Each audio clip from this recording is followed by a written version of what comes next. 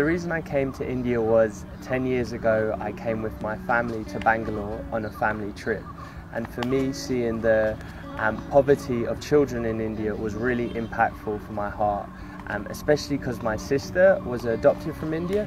It really made me just connect with, on a heart level, with these children and their poverty, and I really wanted to come back and help ever since.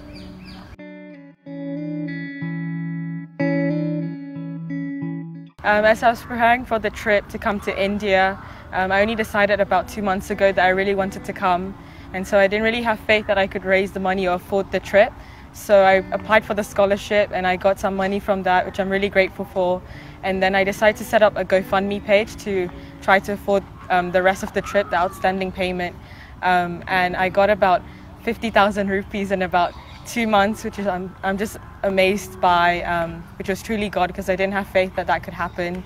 And in terms of spiritually, I just read through the book of Mark and the Quiet Time series that was prepared for us, and I just meditated on God's word.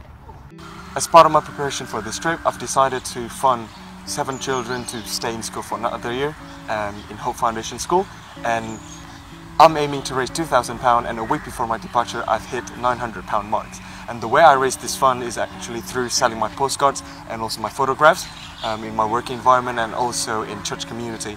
I'm really blessed and really encouraged to know that people all around the world are supporting what I'm doing. Whilst being in India, I've been very fortunate to attend lessons by various disciples. From these lessons, I've been able to learn what it really means to be vulnerable and how doing something to help others, even whilst I'm scared, can make an impact. I've learned not to allow my worries and fears to get in the way of me getting closer to God and other disciples.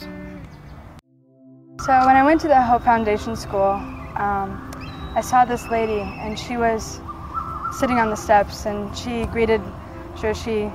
said goodbye to all the kids when they went home from school.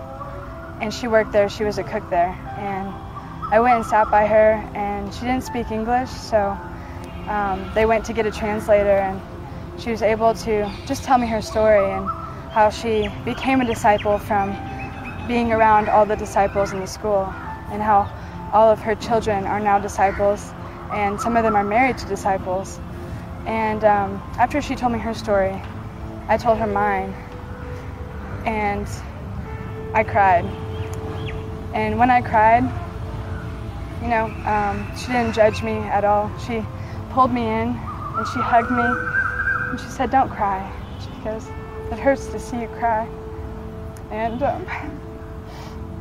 that taught me about true compassion, the compassion that Jesus had for all the people. He didn't just have compassion for the poor, but he had compassion for the Pharisees too. And so I learned what true compassion was from her that day.